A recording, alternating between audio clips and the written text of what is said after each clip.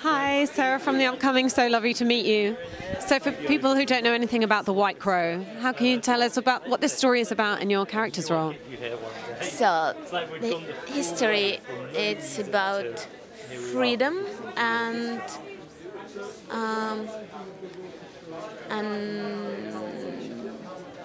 how to grow up in the artistic way, how to be better, more interesting, how to use all possibilities around the world. What that was forbidden in Soviet Union, and Nuriyev, so he decided to be free as an artist more than something else. And what made you want to be involved with the film, and how was it working with Ray Fiennes as a director and as a co-star? Great, great. I'm very lucky actually because I played his wife, and he's a great partner.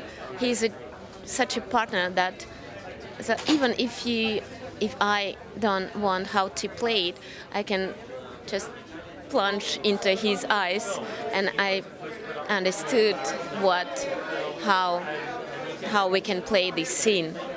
And Oleg in particular seems to really inhabit his role. How was it working with him? With him? With Oleg, with the main character? Oleg.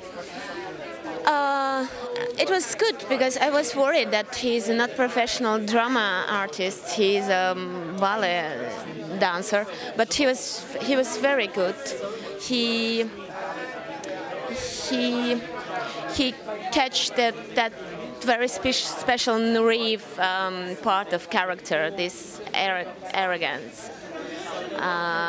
That he's just the best one in the world. I couldn't play that, but he can. And you have an interesting relationship. Obviously, you're kind of nurturing, almost like a mother, but then you become a love interest as well.